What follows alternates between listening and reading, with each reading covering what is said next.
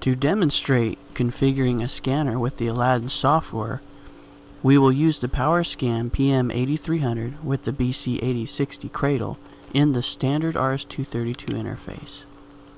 To begin, let's first open up the Aladdin software.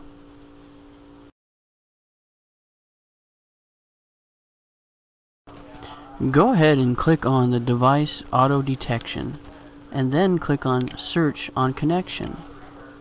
Here, make sure to select the correct COM port. Make sure the serial parameters match that of the scanner and click on OK. If everything is correct, Aladdin will find both scanner and cradle. You can double click on one of the items.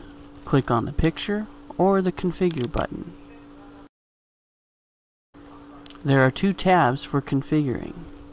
Basic, which limits you to the common configuration items, or Expert, which allows you to also change more advanced configuration items.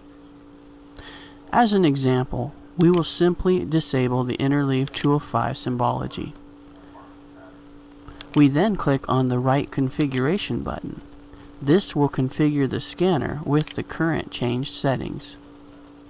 You can also save this configuration by going to File at the top and selecting Save Configuration.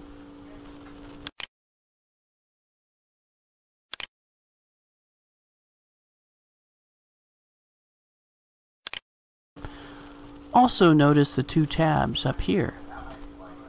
You can click on each tab and go to the cradle and hand scanner configurations.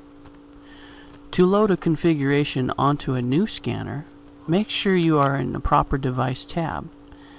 Go to File and select Load Device Configuration. Select your configuration and click on Open. Now you can click on the button which will write the loaded configuration to the current scanner you are connected to.